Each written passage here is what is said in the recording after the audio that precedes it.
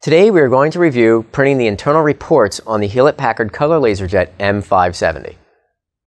To get into the reports section of the menu, you want to press the little button at the top of the screen with the gear and the wrench. From inside here, you want to choose Reports. You then can choose Configuration Report to print the configuration.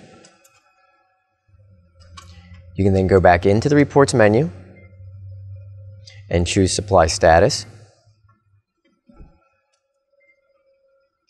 You can scroll down and choose Network Summary.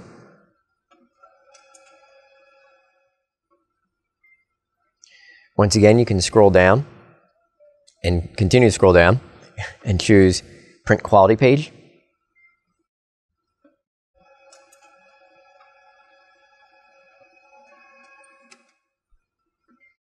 And finally, you can print out the diagnostics page by going back into Reports and scrolling down to Diagnostics page.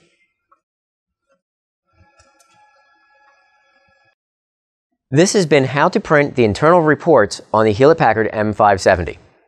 Be sure to check out our other videos on IPS Global.